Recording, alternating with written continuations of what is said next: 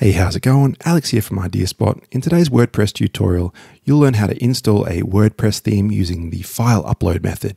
So for this example, I'm going to be using the Astra theme. So you'll learn how to install the Astra theme using the file upload method. That's uploading a zip file directly to your website. I'll also show you how to set up a starter site just like this one. It'll only take a few minutes.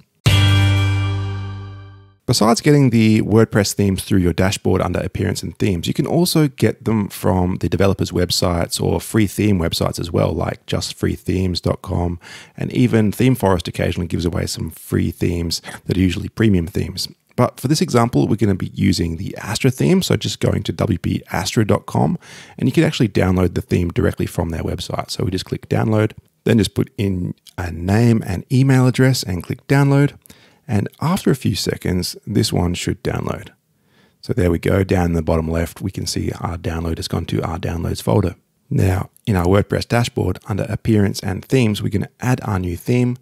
And we are, instead of searching, we are going to upload our theme. So we can choose our file that we downloaded, choose that one, astra.zip, open that one and install now. Once that is installed, all we have to do is click activate there. Now, the nice thing about installing Astra is it automatically gives you the option of setting up a starter template. So you can go ahead and click Get Started from here and it'll start activating. Then we select our page builder. We usually prefer Elementor. And here we go. We can choose our starter template. I really love this new mountain template, so I'm going to go with this one. But you can go with whichever free template you like and go ahead and import the complete site. And then we just have to go ahead and click Import. So then we just have to wait while this installs. It takes a couple of minutes, but just be patient. There we go, imported successfully, and then we can view our new site. And that's all there is to it. You've got our starter site installed. We can just go edit with Elementor and start working on this website.